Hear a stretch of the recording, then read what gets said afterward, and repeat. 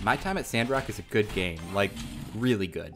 It's a sandbox RPG set in a post-apocalyptic world where players take the role of a builder tasked with rebuilding the town of Sandrock. And in this video, I'm going to cover everything you need to know about gameplay mechanics, crafting, building, combat, farming, relationships, and so much more. So let's get started. And stick around to the end, I've got some great tips and tricks as well. 330 years after something called the Calamity, we find ourselves taking a job as the builder for a town called Sandrock. This planet was once filled with a beautiful, thriving civilization. They had plenty of space stations, robots with artificial intelligence, beautiful skyscrapers, and a ton more. But the Calamity destroyed all of that. And the human race, now at a fraction of the size that they used to be, has been rebuilding since. We find ourselves being trained into Sandrock, tasked as the builder who's going to take this small desert town and create a beautiful, thriving city. And while at this point the game is still in early access, there's a massive quest line, including a large main quest series and dozens of side quests. You're also going to be taking commissions as the builder to help out all of your friends throughout the town. Now, I'm not going to ruin the story for you, but it is very good. So let's move on to game mechanics. When you first load up and you see your character sitting there, you've got a main interface with all kinds of information. Some of the most important things to know are the health and stamina bars, which are here and here. You've got your hotbar down here, which has all of the items that you can use in the world. You've got a larger inventory, but the things that you can interact with in the world are found on your hotbar. Your level is over here. Any buffs, status effects, any changes to your character are going to be found here. Over here you've got the map and the time of the day, week, and season. And up here you've got some quests. After opening up your menu, you're going to see a lot of tabs on this screen that has pretty much all of the detailed information you're going to need for the rest of the game. So let's go through from left to right. Your first tab is going to be your character. This has your character rank and XP to their next rank, as well as your workshop rank and the XP to that's next rank. Status effects are down here. We talked about those earlier. They're the icons in the bottom left-hand corner of your main screen, and this just gives you more information about what they are and what effects they have. Here you're going to find your gear. This is all of the items that you have equipped on your character, like their shirt, for instance, and all of that gear has different stats to it. You can see those stats by scrolling over the gear and just kind of viewing what they are.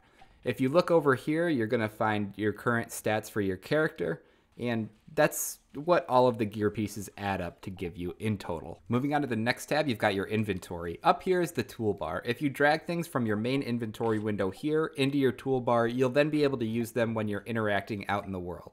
Detailed look at any item in your inventory on this screen. You can also buy more inventory space if you're frequently running out. The cost of these slots increases as you own more. For instance, each slot in the first row costs 10 coins, but by the time you get down to the fourth or fifth row, you're going to be paying 150 or 300 coins for a single slot. The next tab you're going to see is the map, and this continues to expand as you explore and discover more of the world around you.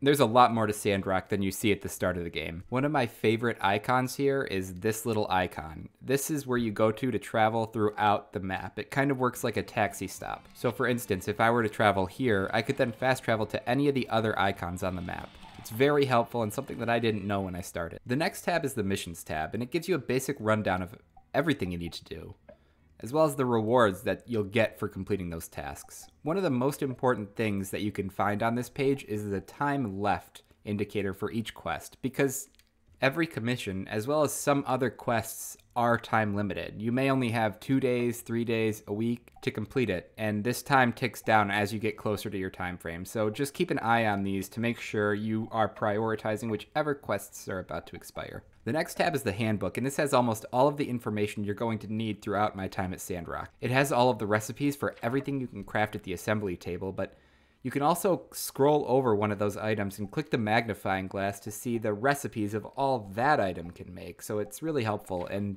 really well laid out. The next tab is the social tab, and we're going to go over relationships later on in the video, so make sure you stick around for that, but this tab gives you everything you need to know, including successful gifts that you've already given them, essentially your gift preferences that you know about, as well as some relationship status rewards, because there's some really good ones later on. Next up, you'll find the calendar. This has some basic holiday info, and you can add reminders and different birthdays once you start figuring those out. Next, you'll find your perk tree. There's 4 different specialties, and you're going to get XP for each specific specialty when you're doing an action related to that tree. For instance, If you're fighting monsters, you're going to get experience to use for the combat tree. Whereas if you're interacting or giving gifts to other people, you'll get experience for the relationships tab. The next tab over is your album, and that just lets you relive some of the highlights from earlier in the game.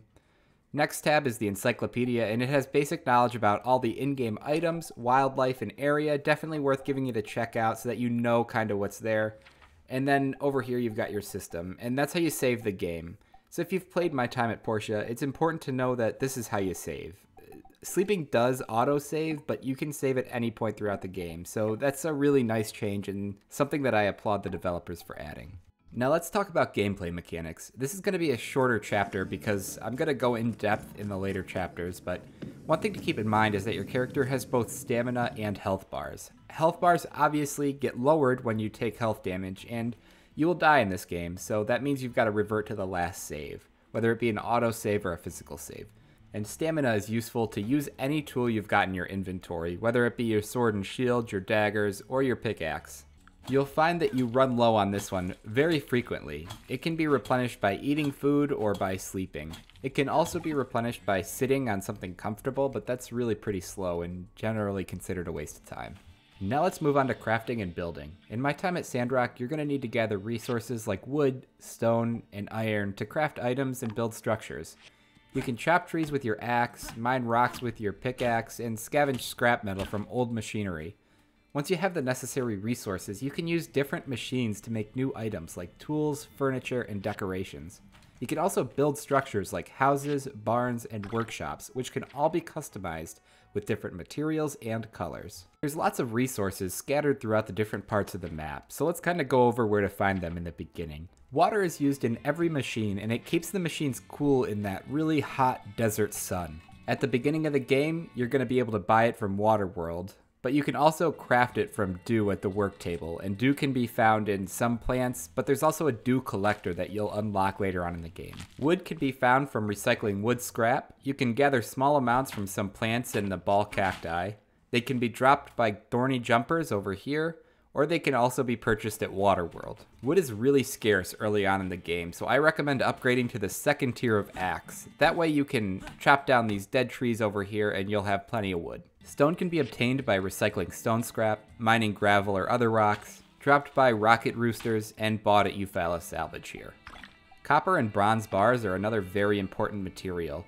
You can process copper bars from copper ore or bronze from copper and tin ores. Both of these ores are found underneath the abandoned ruins at Eufaula Salvage.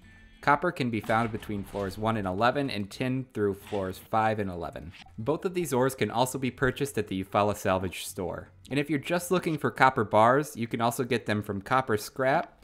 They're dropped by gigglers, robots, and wild yakmo, actually. And then you can also purchase the bars themselves at Hammer Time.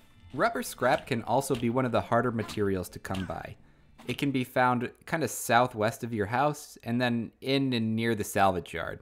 That's the only way I know of to get rubber, but if you know of some additional way, leave it in the comments down below. So now that you've got the resources, let's talk about manufacturing them into something useful. When I boil it down in my head, I kind of find that there's 3 different types of machines in this game. There's your assembly station, and that's what allows you to build the manufacturing machines, as well as some really large items, like the mechanical lifts that you use to get into Eufaula Salvage.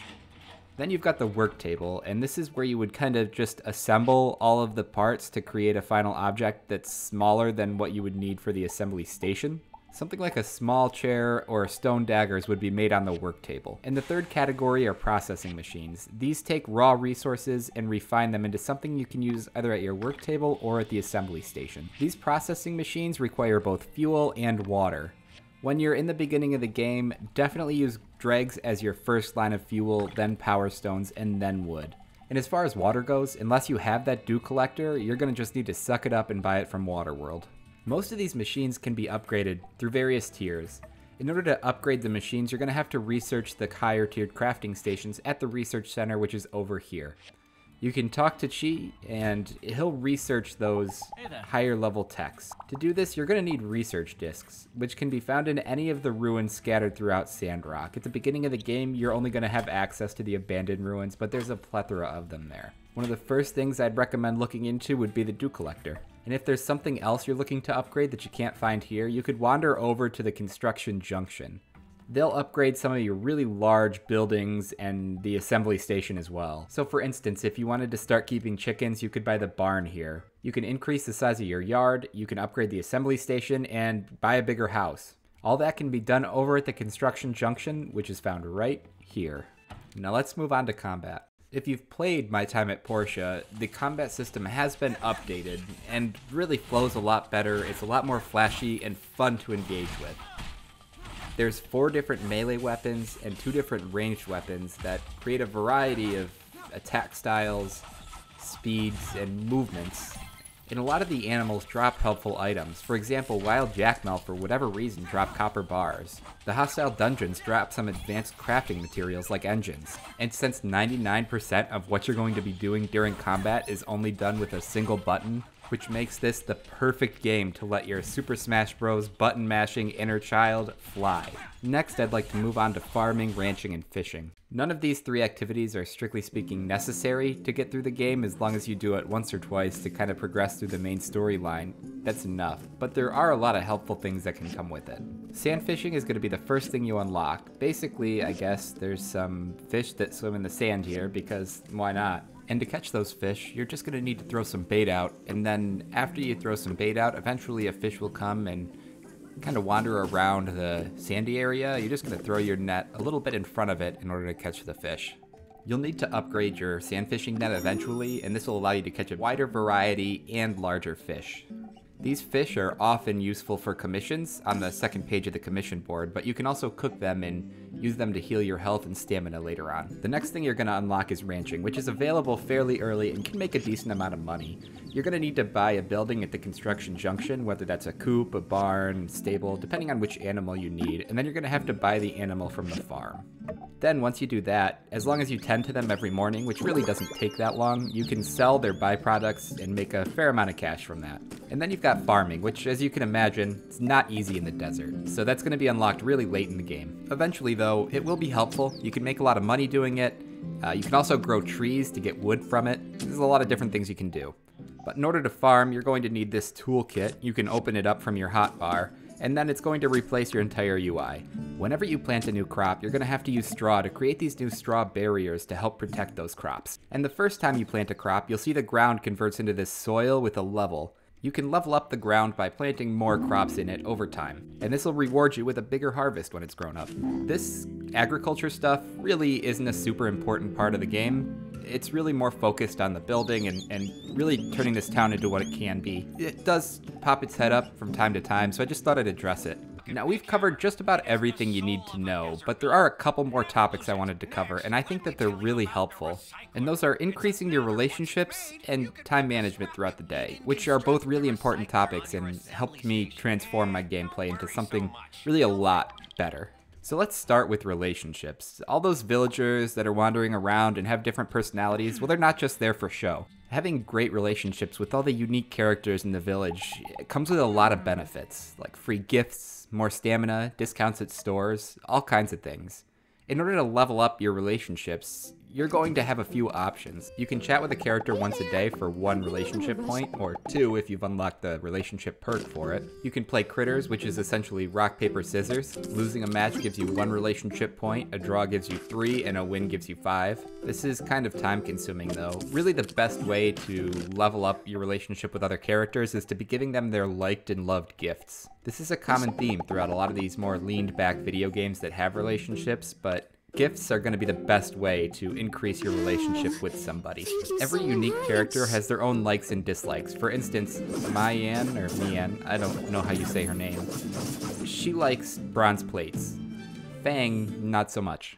In order to know what to get these characters, I would recommend checking out the article on the wiki. It's really well laid out, and I'm going to link that below. But besides these free gifts, stamina, and discounts, they've also implemented marriage into this game, which is really helpful. When you finally get a spouse, you'll find out that they help a lot around the workshop, and can do things like collecting goods from the machines, adding fuel and water to the machines, and farming your land. Much like the villagers' different likes and dislikes though, some characters have limitations on what they will help you with. In addition to what they help you with, there's also a certain number of different tasks that they can perform. These are measured with something called action points. And you don't need to be at the max relationship level to marry a character, so as you continue to raise their relationship, you'll get more action points as you continue. For example, Amira starts with 6 action points, but ends with 8.